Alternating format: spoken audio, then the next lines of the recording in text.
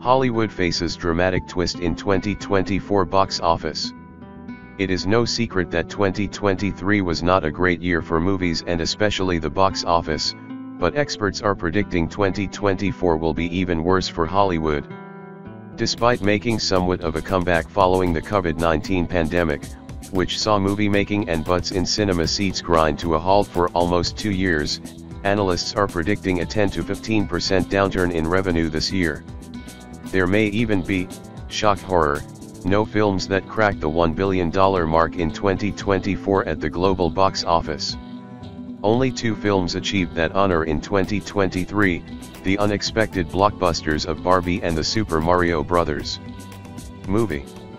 The third highest gross film, which cracked $952 million and surprised many, was Oppenheimer, a Christopher Nolan epic about the man who helped build the A-bomb dropped on Japan in World War II.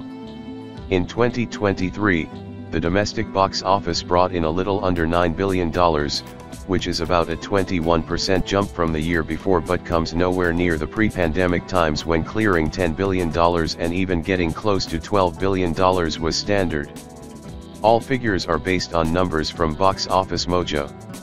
Domestically, I'm expecting a little over $8 billion in 2024. This would mark an obvious decline from 2023's $9 billion, but it's largely attributable to a lighter release slate that lacks obvious event-level films, Sean Robbins, chief analyst at Box Office Pro and founder of the Box Office Theory, told Newsweek. Looking further ahead, the industry's most significant rebound yet now looks to hopefully occur in 2025. Among the experts forecasting a downturn this year is Daniel Laura, Senior VP of Content Strategy for Box Office Media, and he explained to Newsweek why the industry is preparing to navigate the choppy waters ahead. It has to do with output, he began, adding that the months-long writers' and actors' strikes affected the 2024 release schedule, ergo fewer films hitting cinemas and less money coming in via ticket sales. This is going to be the year Hollywood recalibrates as both the impact of the pandemic and strikes starts to settle down. Last year was also a bit of a shocker for the box office because the usual Hollywood behemoths such as Marvel and its parent company Disney underperformed, at least by their standards. In fact, Marvel recorded its worst opening weekends on record with The Marvels and Ant-Man and the Wasp, Quantumania, and for the first time since 2015, Disney was not the highest earning studio in the world.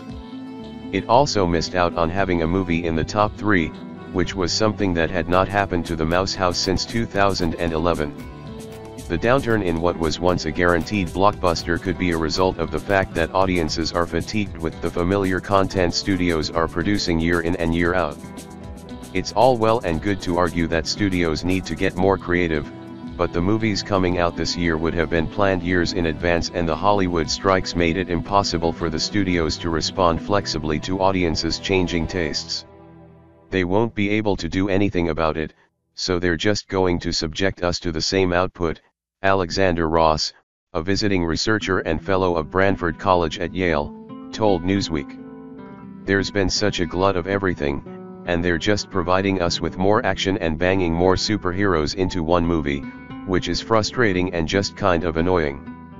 Despite some movie fans' boredom with the creations churned out by the major Hollywood studios, that doesn't mean 2024 will not see some major blockbusters.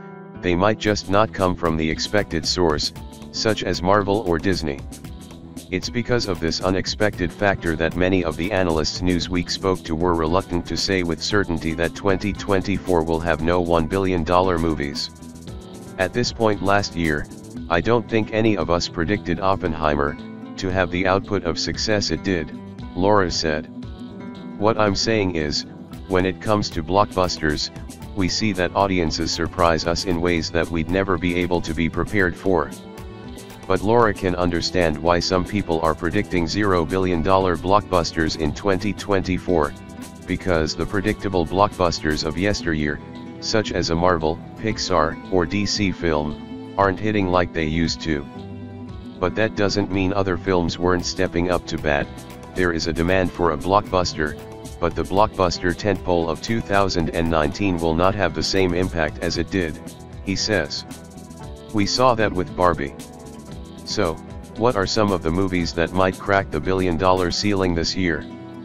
The standout candidates are the Deadpool and Joker sequels, though there's always a chance something surprises or overperforms, Robbins explained, while Laura also suggested Despicable Me 4 could have a shot.